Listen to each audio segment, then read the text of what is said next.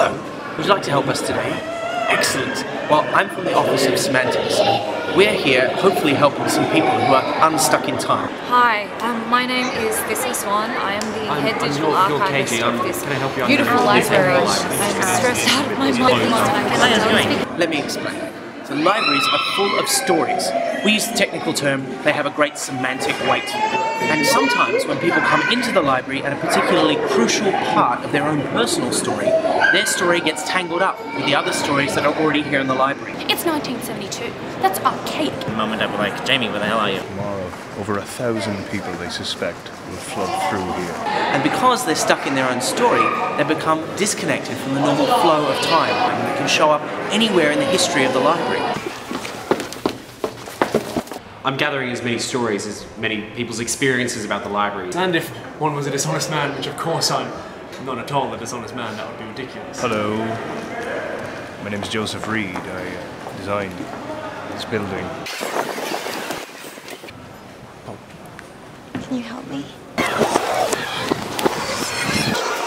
The only way you can influence their story and help them move on is by writing down suggestions or ideas or messages in special books that we've placed around the library. Now these are called focal point books.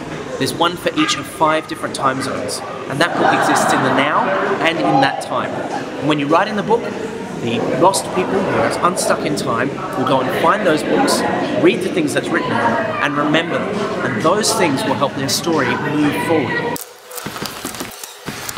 We're in this mad rush to turn this library, in case the storm hits it and we lose everything, into digital form. I'm sitting here trying to figure out a new bloody trick, and it's somewhat doing my head in. We can do it. If you show up, if you sign the book, we're going to change the world. I can see it. I have faith in you. You'll find that if you look at numbers, the slightest inconsistency will give you the story. So if I ask you to think of a card, ultimately your choice will be affected by you and your story and everything that there is about you. I've lost most of my team to dengue fever. Information does have a way of travelling. The truth will out, as it were. What happens then, we can never tell.